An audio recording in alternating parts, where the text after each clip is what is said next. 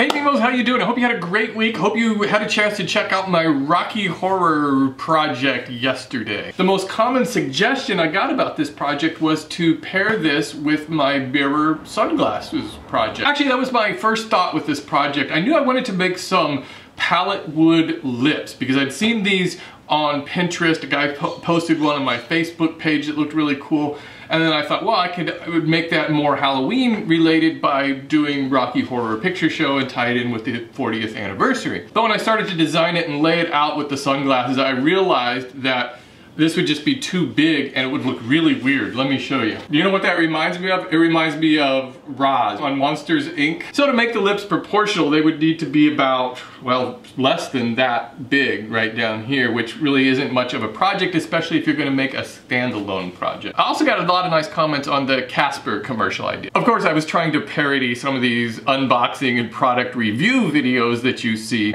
and I wanted to try to parody this whole pacing while vlogging trend, and my thought was to just keep going around and around my truck. I thought that would be really funny, but I kept getting into the shadow and it was just getting too difficult for me. Another thing I wanted to add that I thought would be funny is this whole driving around town in fast motion. You know, I think Casey Neistat started that whole thing. Now a lot of guys do that thing and I didn't have time to do that part. I'm making an announcement right here, right now. I've given up on the San Francisco 49ers for this season. Yes, I am a fair weather fan, and I know that people like to throw that around as an insult, but I think being a fair weather fan is a good thing. When I watch football, I just want to be entertained. I want to see a good game. Even like the Raiders. I like to watch the Raiders because they almost always put on an entertaining show, even though they don't win a lot.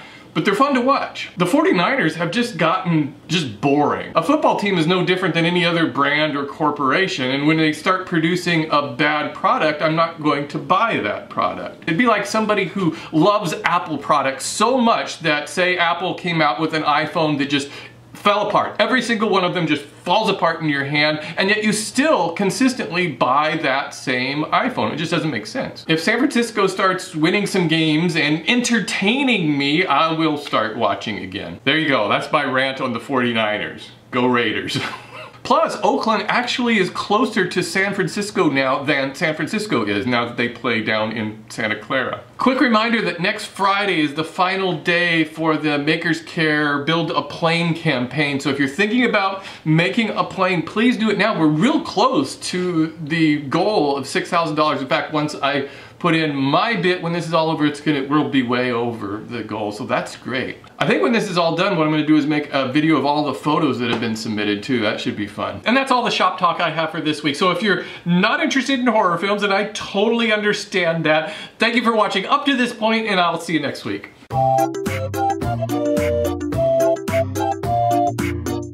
I also want to thank all of you last week who left suggestions for horror movies, scary movies I may have never heard of in the comments. That was a lot of fun going through those, and I wrote them down. I've got them on my list, so I hope to see a lot of those that you've recommended. A lot of them I've never heard of before. I also mentioned that this week I would talk about my favorite scary movies. These are movies that I can see again and again, and I think were kind of revolutionary in what they did. I'm gonna start with the movie that kind of started and ended the career of Linda Blair. Of course, The Exorcist. The Exorcist has some great visuals in it. Who can forget Linda Blair spitting up pea soup? The Exorcist is important because it was a big budget horror film that pretty much kicked off the whole demonic possession genre. Number 5 on my list is Saw, and really the entire Saw series. Saw often gets unfairly tagged as torture porn, along with Hostel and a whole bunch of other movies that came after it. What Saw did was breathe new life into the horror genre. What I like best about Saw and the entire Saw series is that it's a well-written mystery. It always keeps you guessing with its twists and turns and is full of surprises. Number 4, The Blair Witch Project, which was one of the first of the whole found footage horror film. I love the raw nature of the Blair Witch Project and the fact that you really don't see anything scary in it. There's just a lot of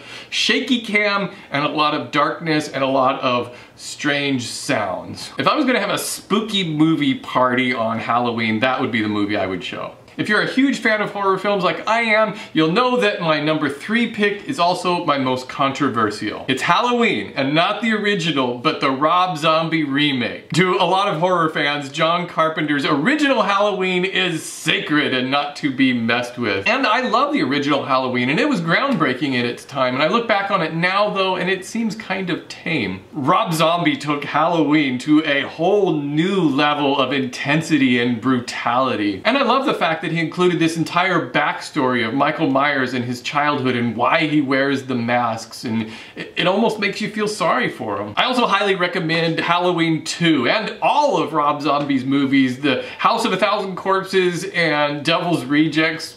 Some good filmmaking there. His movies are hardcore, not for the faint of heart. My number 2 favorite scary movie established the rules of all zombie movies, Night of the Living Dead. Like all of the movies on this list, I could watch Night of the Living Dead over and over again. I never get tired of it. Everything in it just works together. A group of people who don't know each other confined in a small place with an outside threat. I also recommend Dawn of the Dead and Day of the Dead for the 3 George Romero zombie films. Plus, it's really fun to see the level of satire and commentary on the human condition. Finally, the film that has been number 1 on my list of horror films for years, Texas Chainsaw Massacre. Tobe Hooper's 1973 Texas Chainsaw Massacre is a horror movie that is so perfect, none of its sequels or remakes can even come close in comparison. It's a masterpiece of set design and realism. And if you haven't seen it, despite its sensationalistic title, there's very little blood or gore in the movie. The movie starts with a sense of dread and just becomes relentless and doesn't let up for the entire length of the movie. And that's my list of my favorite scary Halloween movies of all time. Let me know what you think down below. What are your favorites? And